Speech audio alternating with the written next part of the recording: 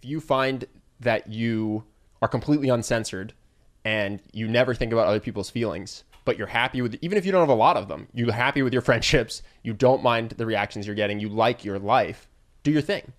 If you find that you would like more friends, or you'd like to make better first impressions, or you'd like to have your dating relationships go better, I would assess what emotions are you creating in other people that you don't like, right? So other people don't find me attractive, and go, okay, well, what am I doing that might create that, or might emphasize that, or strengthen that? I make bad first impressions on friends, and people don't want to see me a second time.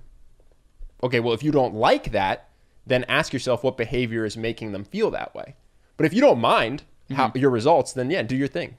And interestingly enough, if you're charting your results and they're rising, they actually rise to a point by really focusing in a degree on being people-pleasing. That's what 5, 6, 7, 8-year-olds do. They learn how to cultivate a personality that pleases people around them. Yeah. But in order to increase that upward trajectory of positive connection, you have to do somewhat opposite behaviors, which is pull back on the people-pleasing at some point. Only if you want different results, though. Let's say you read How to Win Friends and Influence People. You join Charisma University. You're not doing any emotional mastery, ayahuasca, meditation. You're just like, I don't focus on the self. And you get to where you just charted, right? Yeah. And you're saying, well, you can get somewhere else. I'm not even going to say, I don't want to make a judgment, but there's more growth to be had somewhere. Okay. But if you like where you're at, don't bother. Yeah. You know what I mean? So I think it's really, it's just, are you happy with where you are? You know, you got into a lot of this different emotional mastery growth because you went through a breakup and you were unhappy with your internal emotions. That's a great time to try to change behavior, you know what I mean? Or change mindsets. So yeah, I don't think everyone, you don't have to just try to grow forever, in my opinion. Sure. I totally agree. And oftentimes when people ask me, should I read this? Should I do this?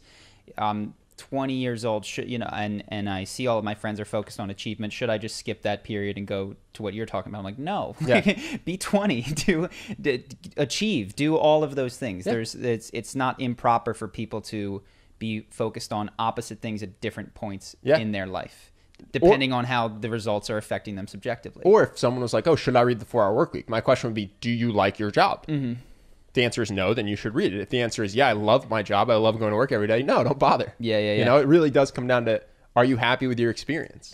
And even just pulling back, if you watch the video on respect, recognize that I don't think that respect of other people is the end-all be-all. I think this video is an effective tool towards an end, which may or may not be appropriate for you at this point in your life. And it's interesting. A lot of the Charisma on Command videos that I'm making today are perfect for someone at one stage and not for someone at another. And so it's interesting to be reading one book that is anti what I just said and then going, okay, how does this synthesize with what I did 12 hours ago? Well, I think it's worth noting not everyone has the same goals or wants to get the same place. We have an employee that we've tried to promote. And she just wants nothing to do with it. Yeah. She keeps turning it down. And so someone, like we could make a video on how to get a promotion. Yeah. And someone could send it to her and say, oh, you should watch this. Yeah. But if you don't want a promotion because you're not comfortable managing people and you love your job as it is, then you shouldn't try to get a promotion. And I think that analogy can work in charisma and everything else as well. Yep. You know? Yeah. Your goal determines the value of any given behavior. Exactly. So to say that this is good or bad is completely silly outside of the reference point of the goal. Yeah, exactly. So if you should stop people pleasing or not, if you are a dick like I was and people don't like you for it, you should focus more on other people's emotions. And if you find that people think you're a people pleaser, or you get called a nice guy or a nice girl and you get walked all over, or even just the internal sense, because this is still focusing externally, even just the internal sense of worrying about what people think. Yeah, if you're tired, if you feel anxious because you're constantly thinking about other people, then you should ratchet it back. Yeah. So goals are important, people. It's the step one. I think at some point we talk about define your North Star. It's funny whenever people call in for questions or advice. They ask me. We had Mauricio who called in and said, "What should I do about my family? They're a part of this religion that is very cult-like." And the answer is always, "What's your goal?" Like, do you want to make sure your family's in your life at any cost? Well, you're going to get one piece of advice. Is the answer to flourish uninhibited? Well, then you're going to get a completely different piece of advice. Yeah, we had another call in where the guy had a drone business that videotaped golf courses. Yeah. And he said, how do I grow this business? And the question is your goal to grow this business, or is your goal to have a successful business? Yeah, Because yeah. what we never talked about is, does this give value to golf courses? I have no idea. Yeah. But if it doesn't, just start a new business and forget the fact that you have a sunk cost of a drone. Yeah. Because your goal is just to have a business that you like. It's not to have this business necessarily. Yeah. Yeah.